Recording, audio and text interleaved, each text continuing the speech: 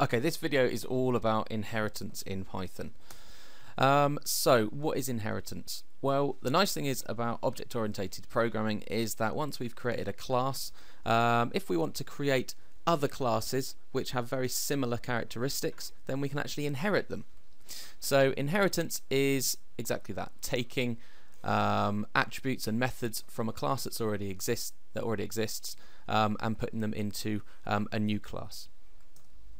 So a class can inherit attributes and behaviors, also known as methods, from other classes, and these are called superclasses. Now if you look on the right hand side, you could see a little example. If we had a class which was a human class, we'd call that as a parent class, a base class, or a superclass, and from that we could produce a woman class or a man class.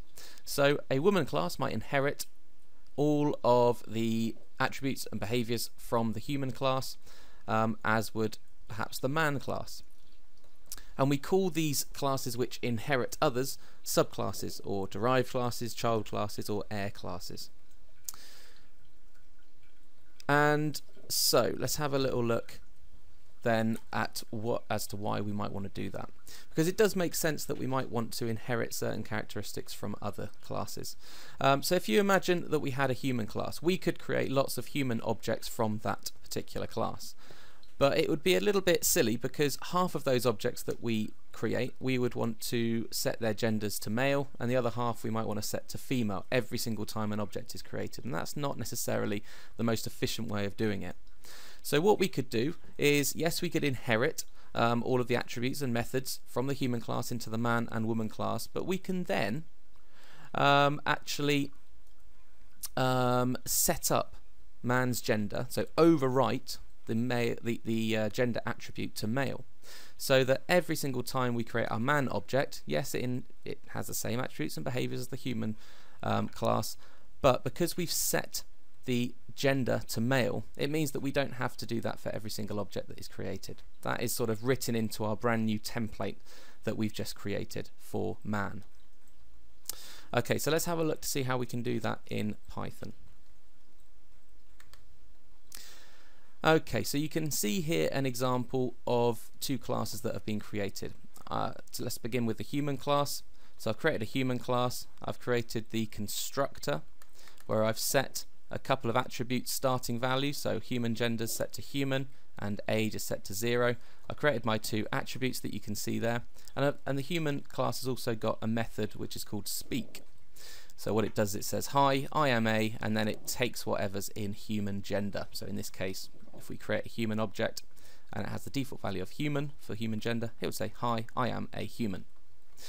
Then what we've done is we've created another class. Now this is a subclass, a child class, and it inherits the human class. So you can see that in the brackets next to man, it has got the name of the parent class, which is human.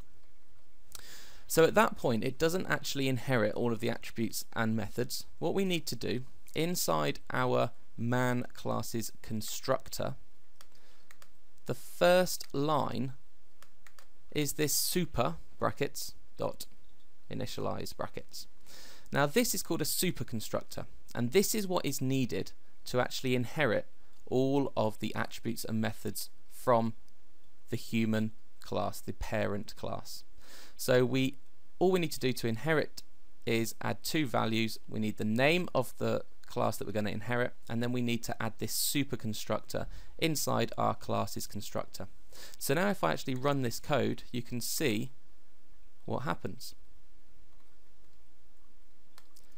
So I have created an object from class man, and I've called it a man. I've then got two print statements. Print the human is, and then it takes the value of whatever the value inside human gender for this object, and then I've also printed the human is, and then I've got the age of that object, and then I've called a man.speak, so the method which was speak, and it has worked. It said that the human is a human, the human is 0, and hi, I am a human. So you can notice that I've created this object, a man, from class man, and inside class man it doesn't have any attributes for gender or age, and it doesn't have any methods. what it's done is it's taken or inherited human, gender, age, those two attributes, and placed it inside of man, and it's taken the method speak and placed it inside of the man class as well, so that when we create our objects from man, you can see that it works perfectly well. So it inherits all of the attributes and methods, and it is done so by using this super constructor. Okay, let's have a look at another example. So I've made one slight change here. In the super constructor, yes, I want to inherit all of the attributes and methods, but what I can also do is I can overwrite a particular attribute. So because in my man class I want the human gender to always be male, I can actually set that so that every time I create an object from class man, I can overwrite the human gender attribute that it inherits from human. So in the brackets, all I've done is human underscore gender equals male, and what that does is when we take the attributes and methods from our human class, it finds human gender and it sets it to male. Again, so that every single man object that is created from our man class will have male as its gender. So if I run this code now, you can see now that the human is a male, the human is 0, and it says, hi, I am a male. So it once again calls that speak method, and also it can access the appropriate attributes, but the human gender attribute has now been set to male. Okay, in this example you can see how I've actually added a new attribute to my man class. So it's all very well inheriting methods and attributes from a parent class. You can also customize your own customize the child class by adding in its own new attributes. So here I've said that self.hairColor equals green. So every time I create a man object, yes, human gender is going to be set to male, but also I've got this new attribute whereby hair color equals green.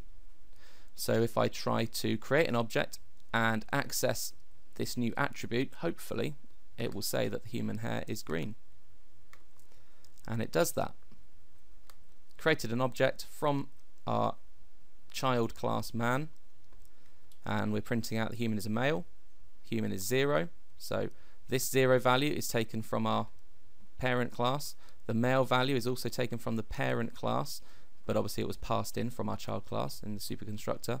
And the human hair is green, well, that's taken from our man class, and again we're calling the speak method from the parent class human. Now, it doesn't always make sense for a man to have green hair. Wouldn't it be better if we could actually pass a value into our man class for hair color, so that whenever you create an object we can set the hair at that moment in time?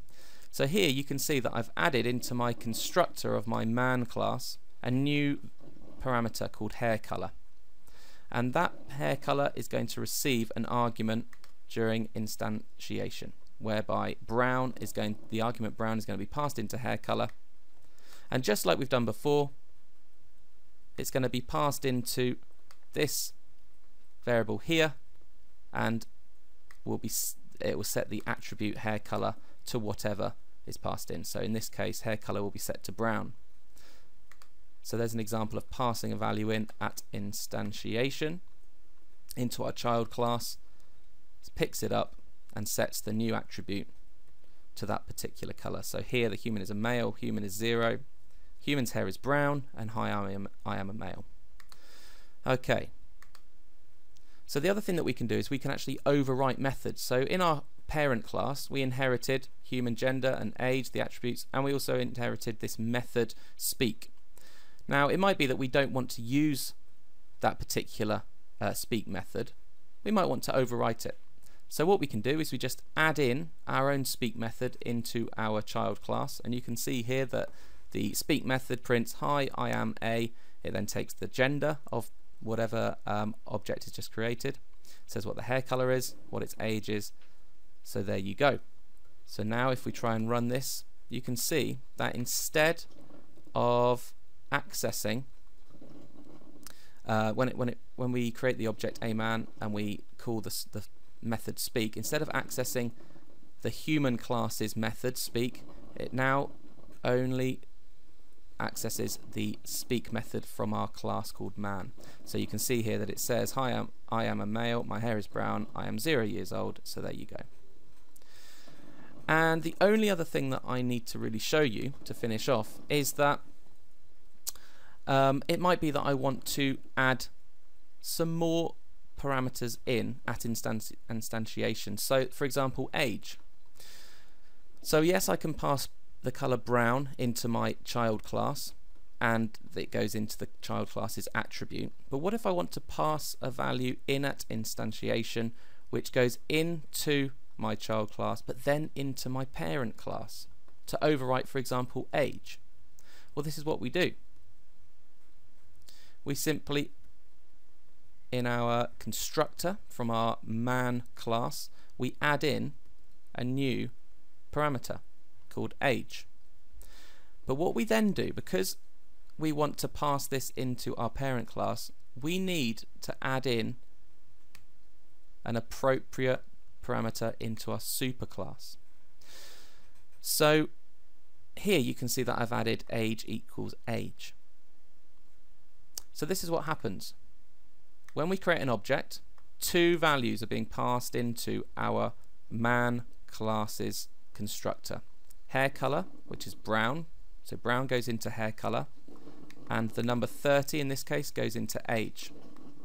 Now hair color goes straight into this variable here, passes straight into that variable, and sets hair color for this object to be brown. This age parameter, however, passes into this parameter or variable in our super constructor, so the constructor of the parent class. So 30 goes into here, it passes into here, which then initializes the age variable to 30. So age up here becomes 30. So now self.age is 30, so that if I then try and run the speak method of my new object, which is created from the man class, this is what happens. So you can see here that it says I am a male, the human is 30, the human's hair color is brown, and it calls the speak method from within the man class, and it says, hi, I am a male, my hair is brown, and I am 30 years old. So there you go. So this 30 has been passed into the child class's constructor, which has been passed into the super constructor so that it updates self.age of the inherited attribute age. So now this object, its age value is 30. And there's a little introduction to inheritance. Lots of stuff that is in that video. Have a little play around. Hopefully it will make a lot more sense the more practice that you do.